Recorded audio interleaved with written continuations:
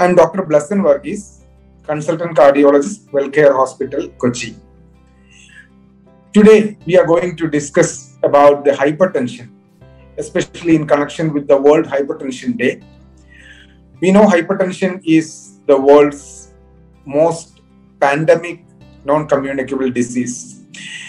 It is the one cause of death which can be attributed to majority of the deaths happening worldwide. You know that when we think the major causes of death, we always say heart disease or stroke or cancer, but the underlying cause is often hypertension, and that's why we call it a silent killer, because hypertension will never come out with its really dreaded form, and it's very difficult to diagnose hypertension with the symptoms because it hardly never ever produces any symptoms. The only way to detect hypertension is to measure your blood pressure in a clinic or by using home blood pressure monitoring or ambulatory blood pressure monitoring. So basically you have to take your own time and will to diagnose hypertension. And the second thing is, it's a disease actually which stays undetected for a long time. The people who are diagnosed to have hypertension would have been hypertensive for a long time, and some people just accidentally get diagnosed as having hypertension, or the moment they realize they had hypertension is when they had a very major event like a heart attack or a stroke, or when they are diagnosed with the kidney disease. So that means actually they would have been hypertensive for long periods of time, like 10 to 15 years or 20 years. At the end of this long period, they are getting this target organ damage. We call them target organ damage because it's all the organs.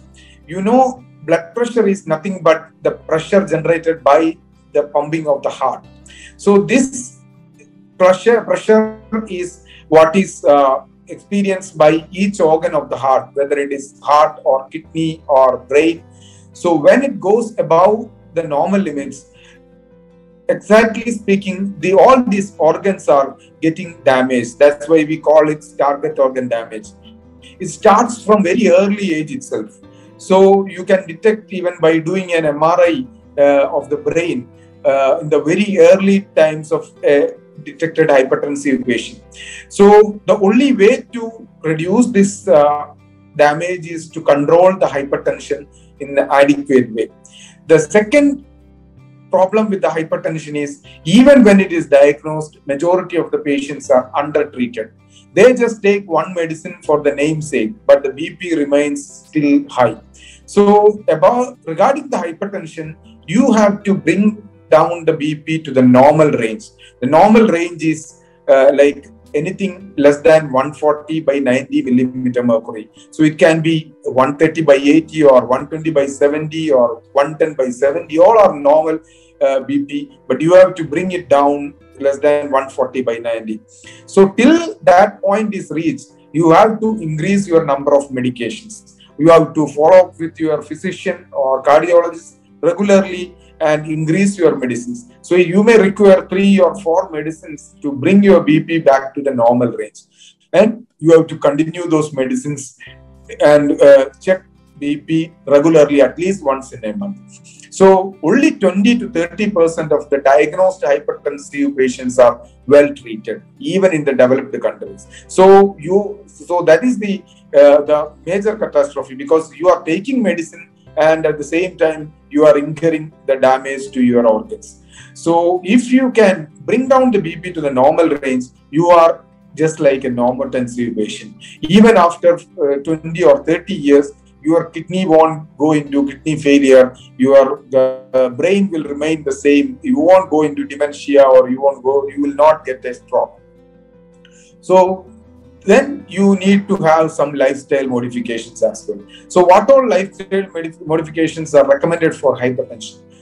The first thing is you have to reduce your weight if you are obese. Second is you have to stop smoking and you have to cut down on your alcohol intake.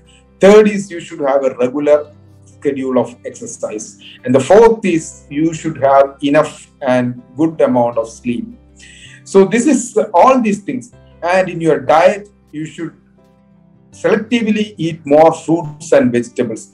Rather than cutting down the salt, what is more important is to increase the intake of potassium and magnesium in your, for that you have to increase your green leafy vegetables and fruits intake. At least 5 servings, that is the recommendation. That means actually every time you take a meal, you should have a fruit or green leafy vegetables or salad along with the diet. So this is the most important dietary modification. Then you need to have a regular check on other parameters, like you need to check your urine microalbuminuria, you need to check your retinopathy. All these things will show whether your BP is adequately controlled. Then when you progress in the hypertensive history, you need to see that you are adequately covered with your medicines over the 24 hours period. For that, you can check your BP in home itself. You can do a home monitoring with an electronic BP apparatus, or you can undergo an ambulatory BP monitoring. If you carefully follow all these things, you can control your BP very well and you can lead a normal, meaningful, fruitful life. Thank you.